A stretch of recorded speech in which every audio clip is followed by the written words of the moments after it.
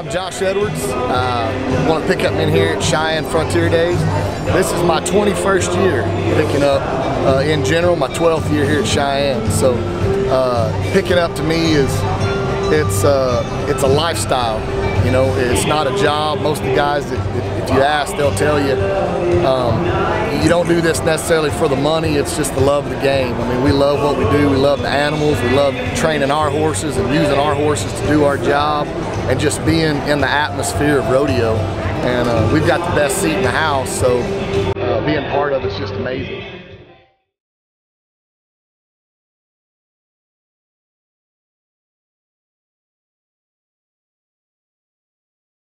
You know, being the greatest bull rider of all time, I got a lot of eyes on me. When I go into the arena, it's just love and admiration for me, from everybody. But you know who I admire the most in that arena? It's the pickup men. They do the most work for the least amount of pay. They're the most cowboy people, I think, on the premises. And it's the ultimate sacrifice. Them and the bullfighters make the most sacrifices. But these pickup men, they know how to work their horse, they know how to rope, and they know how to respond to the other bucking horses. The unsung heroes of rodeo.